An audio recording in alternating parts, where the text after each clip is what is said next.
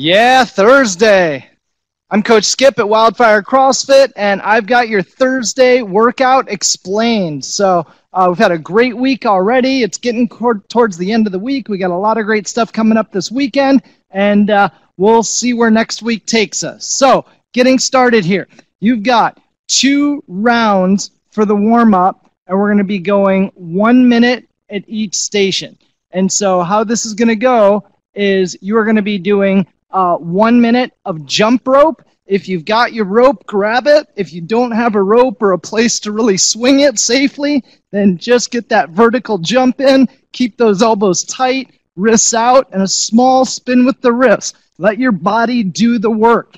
If you're getting these big circles, that's going to throw your jump rope off. So really keep it tight. If at the end of that minute, you want to start adding in double unders, either with a rope or without, you just get a little bit more power and that double spin each time. After that, you're going to get into that slow push-up, otherwise known as a 3-second push-up. So get in that plank position, 3, 2, 1, down, 3, 2, 1, up. And at the bottom, make sure you keep some tension there. You don't need to completely release. Keep a little tension at the bottom, and that's really going to work that chest, shoulders, biceps area that we're going to need for the dips that we're going to get into for the strength. If you need to do this off your knees, same thing. Keep that torso straight, nice and slow down, nice and slow back up. Next one is going to be a dead bug. So on that dead bug, you're going to be flat on your back. And this one, you're keeping your shoulders to the ground as much as possible, and you're bringing your opposite hand to your opposite foot, and then alternating back and forth here. And just do that for a minute. If you want to make it a little bit more challenging, once you get up to the top, go down nice and slow, and then switch, and nice and slow on the way down. Second round, maybe pick it up and go a little bit faster, and that way you really get that intensity there as we get into it. The last one is going to be what's called a kneel to stand. So you're in that kneeling position, and you're sitting back on your heels with your toes tucked under, and you're just going to bring that left leg up, right leg up, and stand up. Then go back down into that squat, back down to that right knee, back down to that left knee, and all the way down. Then next time, go right leg, left leg, and stand, and then back down, left leg, right leg, and back to kneel. So just keep alternating through that, switch legs every time, and just work out those legs. It's a little bit different exercise, but it's going to help get you ready for the box step-ups in the strength as well. Once you get through all 4 1-minute exercises, after the first round, you're going to do that lunge and twist. So get that big lunge and turn towards that front leg. Make sure on this that you're keeping that back knee off the ground, and you're always going to turn towards that front leg. And you're going to make sure that that front leg is the one that you turn towards, so the one that's planted and that foot that's flat. So go back and forth with that one. And then the other one, after the second round, you're going to do a thread the needle, where you're going back and forth and just getting those shoulders stretched out back and forth here. So that is your warm-up, 2 rounds of jump rope, slow push-ups, dead bugs, and knees to stand.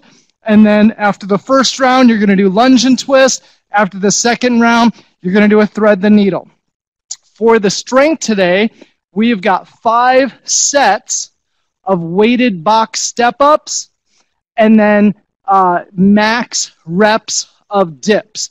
You can use the rings, you can use a bench, you can use a couple of folding chairs, whatever you've got nearby. A couple of plates will actually work. If you've got a couple of stacks of plates, that'll work just great on these. So first of all, on those box step-ups, and depending on where your skill level is at, you might start out that first set with no weight at all, and then add from there.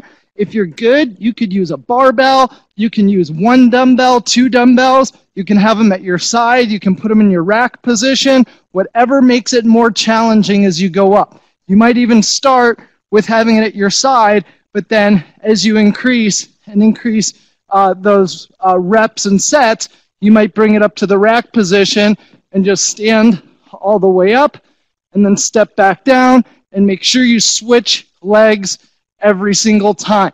You are going to do 5 each leg with these. Now, if you do not have a safe platform, a safe box, heavy chair, something that you can safely stand up on, then we want to switch this to a lunge. You're going to be working the exact same muscles and same thing. You're just going to be stepping all the way down, touch that back knee, and drive away from that heel. And alternate legs. Right down and drive away.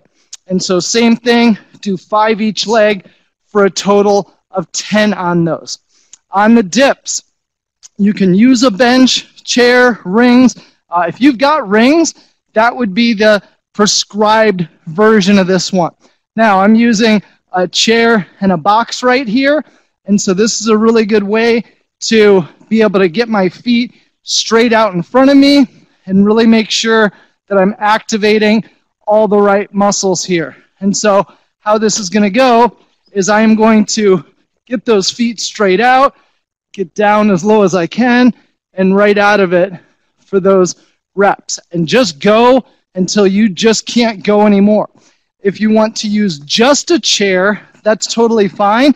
It's just going to be a more narrow position unless you've got a wider chair or 2 folding chairs.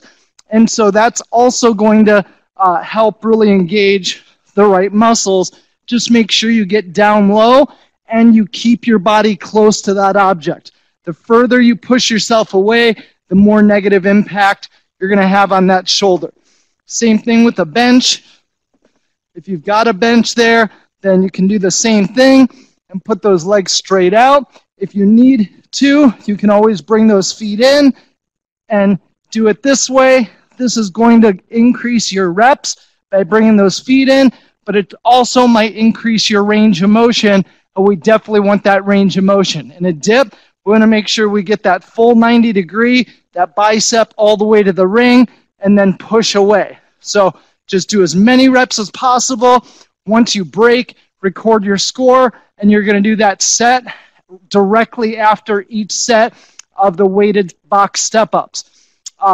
After you get done with your set of 10 step-ups and your max set of dips, rest a couple of minutes, and then go through that next set. For the workout today, we have got a 4-time workout, and you're going to be doing 10 reps of each exercise, 9, 8, 7, 6, 5, 4, 3, 2, 1 of each exercise. And so you've got a power clean and then a thruster. And you are going to go through all 10 power cleans before you get into the thrusters. Now, again, if you've got a barbell, you're going to start on the ground, and you're going to bring that weight up to the rack position, and then right back down, touching the ground each time between reps.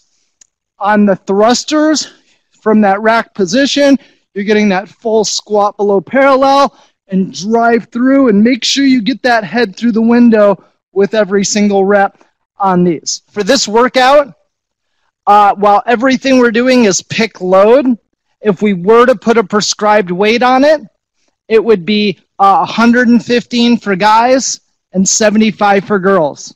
If you don't have a barbell but have a set of dumbbells, you can do the same thing here where you're going all the way down. You only need to touch one head of the dumbbell, bring it up to the rack position, and just keep that motion going. And then same thing for the thruster. Get that full squat and explode all the way out of it, right up and down on that one. If you have one dumbbell that's heavier, you can do the same thing in that power clean. Just hold it in both hands, right down, and bring it up. And just right up and down, and same thing with that thruster, where you get all the way down and explode up and out of it. If it was with dumbbells, we'd probably go 50 and 35. And if you're doing one dumbbell instead of 2 dumbbells, you might want to just up the reps a little bit and do like 10 each arm to really make it challenging.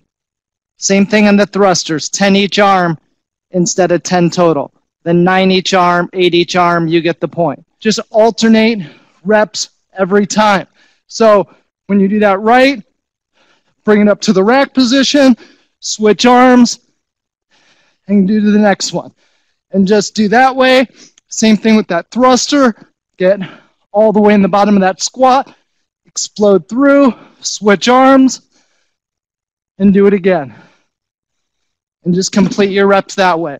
So this one is a burner, so go hard, go fast, have fun, record your score, and let us know how you're doing. So great job, guys. Keep up the good work. If you need anything, let us know, and we'll see you again soon.